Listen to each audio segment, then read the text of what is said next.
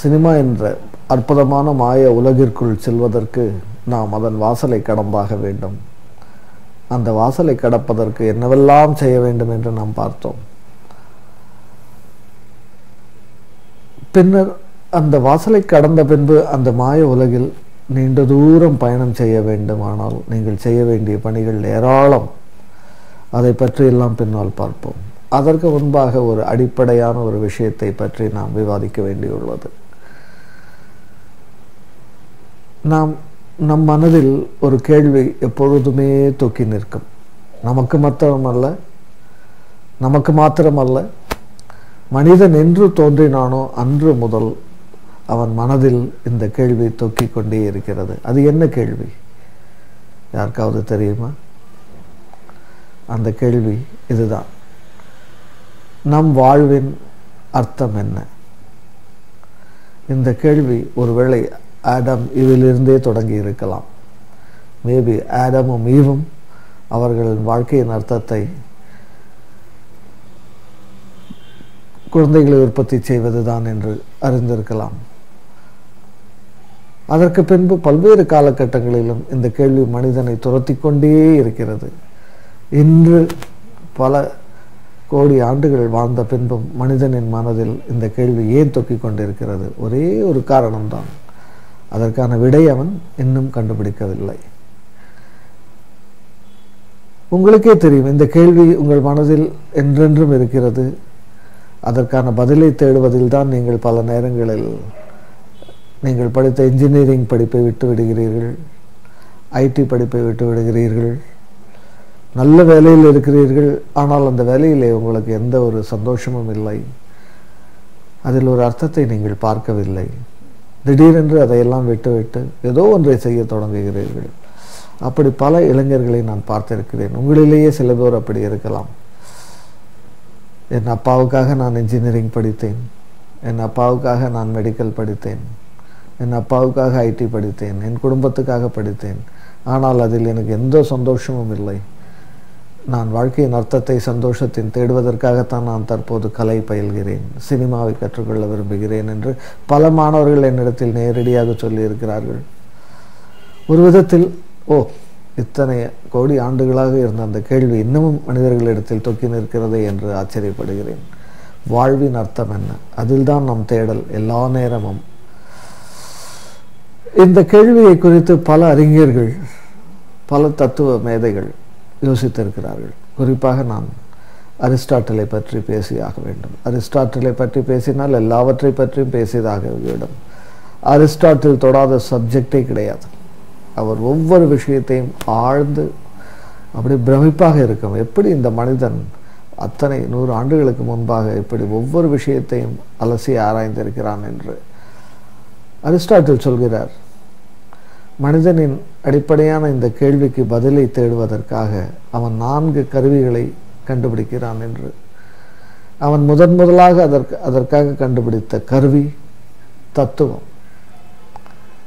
தத்துவத்தின் மூலமாக வாழ்க்கையின் அர்த்தத்தை ஒருவேளை அறிந்து கொள்ளலாம் என்று மனிதன் நினைத்தான். ஒருவேளை அது உண்மையாக கூட இருக்கலாம். இன்றளவும் நாம் பல நேரங்களில் தத்துவம், தத்துவ விசாரணை, தத்துவ மொழிகளை உதிர்க்கிறோம். வாழ்க்கையின் அர்த்தத்தை கண்டுபிடிக்கும் விதமாக இதெல்லாம் நமக்கு வாய்த்தது இதுதானப்பா என்கிறான். எத்தனை சொற்கள் இருக்கிறது. வாய்ப்பது தான் வாழ்க்கை. சிலர் பணக்காரனாக இருப்பான், பலர் ஏழையாக இருப்பார். நீ ஏழையாக இருப்பது உன் தலைவிதி. இதெல்லாம் தத்துவம்தான். ஆனால் அதையெல்லாம் ஏற்றுக்கொள்ள நம் மனம் மறுக்கிறது. எனக்கு வாய்த்தது இதுதானோ, ஏன் அவனைப் போல நானும் பெரிய ஆளாக வேண்டாமா? இப்படி பல முரண்பாடுகள் நம் மனதில் இருந்து கொண்டே இருக்கிறது. தத்துவத்தின் மூலமாக சாந்தி பெற்றவர்கள் சிலர் இருக்கிறார்கள். ஆனால் தத்துவத்தின் மூலமாக சாந்தி பெறாதவர்கள் தான் அதிகம் பேர். அப்படி என்றால் தத்துவம் இந்த கேள்விக்கான பதிலை கூற முடியாது. அது அத்தனை சிறந்த கருவியல் என்ற முடிவுக்கு வருகிறார்கள். வேறொரு கருவி வேண்டும் என்று நினைக்கிறார்கள். அந்த நிலையில் அந்த கண்டுபிடித்த கருவிதான் அறிவியல். அறிவியல் மூலமாக வாழ்வின் அர்த்தத்தை காண முடியும் என்று பலர் நம்பினர். ஒரு விதத்தில் பார்த்தீர்களேயானால் அறிவியலும் தத்துவமும் ஒரே விஷயத்தின் இரு பக்கங்களாகும். ஒரு பக்கம் திருப்பினால் அறிவியல், இன்னொரு பக்கம் திருப்பினால் தத்துவம். கிட்டத்தட்ட இரண்டுமே அதே விஷயத்தை தான் சொல்கிறது. பிரபஞ்சம் எப்போது தோன்றியது என்று தத்துவம் வேறு விதமாக சொல்கிறது, பிரபஞ்சம் எப்போது தோன்றியது என்று அறிவியல் வேறு விதமாக பார்க்கிறது என்று அதற்கான பல கோட்பாடுகள் உள்ளன. சமீபத்தில் இறந்து போன மாபெரும் அறிவியல் அறிஞரான ஸ்டீஃபன் ஹாக்கிங் தன் வாழ்நாளையெல்லாம் அத்தனை பெரிய உடல் குறைபாடுகளோடு அவர் மூளை மட்டும் அற்புதமாக வேலை செய்து கொண்டிருந்தது. அவர் கண்டுபிடிக்க நினைத்ததெல்லாம் இந்த பிரபஞ்சத்தின் தோற்றம்தான். நாம் கண்ணுக்கு எட்டியவரை வானம், ஸ்பேஸ், அதையெல்லாம் தாண்டி எத்தனை நட்சத்திரங்கள் இருக்கின்றன, கோடிக்கணக்கான நட்சத்திரங்கள் இருக்கின்றன. அவை ஒவ்வொன்றும் அடைய வேண்டுமானால் பல கோடி ஒளியாண்டுகள் தேவைப்படுகிறது. இவைகளை பற்றியெல்லாம் யோசித்தால் ஒன்று மட்டும் நமக்கு அறிவியல் தெரிகிறதோ இல்லையோ, ஒன்று மட்டும் நம்மால் உணர முடியும். மனிதன் எத்தகைய சாதாரண ஒரு ஜந்து என்றை புரிந்து கொள்ள முடியும் ஒரு பக்கம். இன்னொரு பக்கம் மனிதன் எத்தனை அற்புதமான உயிர் என்றும் புரிந்து கொள்ள முடியவில்லை. நமக்கு தெரிந்த வேறு எந்த ஒரு உயிரும் இந்த பிரபஞ்சத்தை குறித்து இத்தனை தீவிரமாக ஆலோசிக்கிறதா என்று தெரியாது.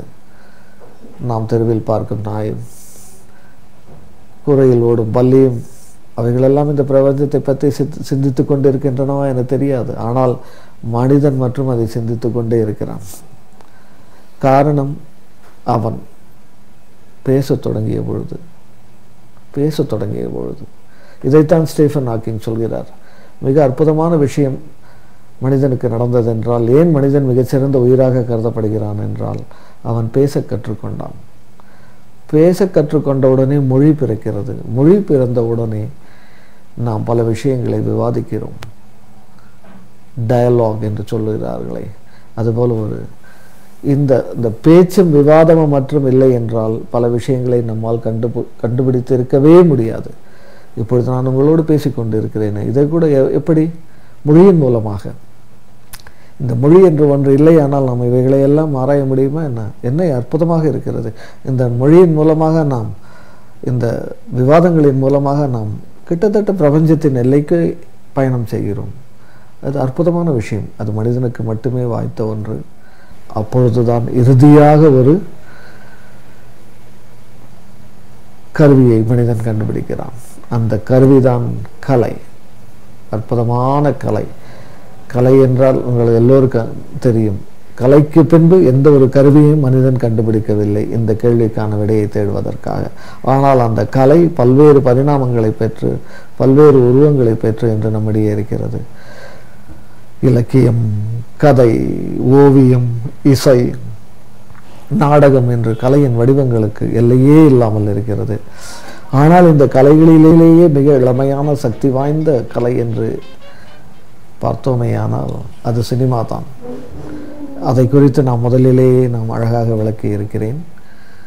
ஏனென்றால் இந்த சினிமா கலை எல்லா கலைகளையும் தன்னிடத்தை உள்வாங்கிக் கொண்டிருக்கிறது என்பதை நாம் விரிவாக பேசினோம் அப்போது. இப்பொழுது நீங்கள் உங்கள் வாழ்க்கைக்கான அர்த்தத்தை, உங்கள் சக மனிதர்களின் வாழ்க்கைக்கான அர்த்தத்தை, அல்லது சக மனிதர்கள் தங்கள் வாழ்க்கைக்கான அர்த்தத்தை கண்டுபிடிக்க உதவும் வகையில் நீங்கள் உபயோகப்படுத்தும் கலையாக சினிமா இருக்கப் போகிறது. மற்ற எல்லா கருவிகளும் மனிதனின் வெளி வாழ்க்கையைத்தான் பார்த்து கொண்டிருந்தது. கலை மட்டுமே மனிதன் வாழ்வு என்பது வெளிவாழ்வு அல்ல, உள்வாழ்வு என்று ஒன்று இருக்கிறது. ஒவ்வொரு மனிதனுக்குள்ளும் உள்ளே ஒரு உலகம் இருக்கிறது. நாம் வெளி உலகில் எல்லோரும் சஞ்சரித்து கொண்டு இருக்கிறோம். ஆனால் அதை மீறி ஒவ்வொரு மனிதனுக்குள்ளும் தனி உள் உலகம் ஒன்று இருக்கிறது. அதைத்தான் நாம் மனம் என்று பல நேரங்களில் எளிதாக சொல்லிவிடுகிறோம். அந்த மனதின் மூலை முடுக்கெல்லாம் சென்று ஒளிப்பாய்ச்சி அந்த வினோதங்களை காட்டுகின்ற ஒரே சக்தி கலைக்கு மட்டுமே உள்ளது. அதனால்தான் கதை இல்லாமல் என்று மனிதன் வாழ முடியாது என்ற அளவுக்கு சென்று விட்டோம். கதை சொல்லிகளெல்லாம் கையாளுவது மனிதனின் உள்ளுலகத்தை தான். அப்படிப்பட்ட அற்புதமான அந்த ஒரு கலையை பயில நீங்கள் முடிவெடுத்திருக்கிறீர்கள். சினிமா என்ற மிக இளமையான வடிவத்தில் நீங்கள் தேர்ந்தெடுத்திருக்கிறீர்கள். அப்படி என்றால் உங்கள் மிஞ்சிய வாழ்க்கையை சாதாரணமாக வாழ முடியாது. மிக கடுமையாக உழைக்க வேண்டும், மகிழ்ச்சியோடு உழைக்க வேண்டும். புரிந்து கொண்டீர்களே? அப்படி உழைக்க நீங்கள் மனது தயார்படுத்திக் கொள்ளுங்கள். அப்பொழுதுதான் சினிமா என்ற இந்த அற்புதமான மாய உலகை உங்களால் புரிந்து கொள்ள முடியும், நீண்ட தூரம் சஞ்சரிக்க முடியும். இன்றே அதற்காக உங்களை தயார்படுத்திக் கொள்ள தயாராகுங்கள். ஏன் எப்படி என்று நாம் தொடர்ந்து பார்ப்போம்.